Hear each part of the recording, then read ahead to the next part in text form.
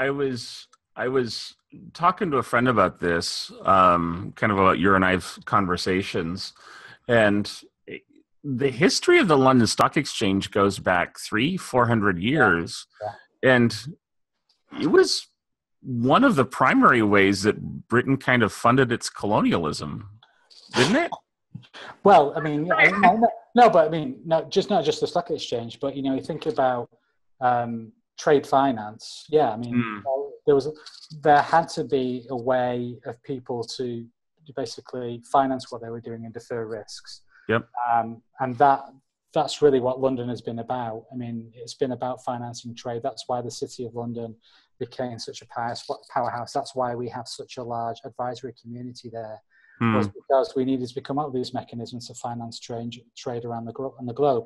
And the UK had to be given it's an island, we hmm. had to be an outward-looking country in order to trade. You know, I probably won't want to belabor the point when it comes to colonialism, but you Yeah, sorry. know, yeah, but certainly that activity did lead to other things that, there's a reason why London is the international centre of finance today. It is the biggest foreign exchange trading centre in the world. Well, well, no, and by that I wasn't trying to slight the UK at all. It was as I was thinking about the history of the United States as opposed to kind of the UK.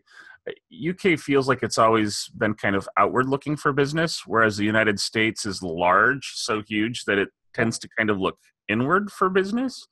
Um, and so it would make sense where the London Stock Exchange would have an investor base that's actually much more international, as well as they would be used to investing in international facing countries.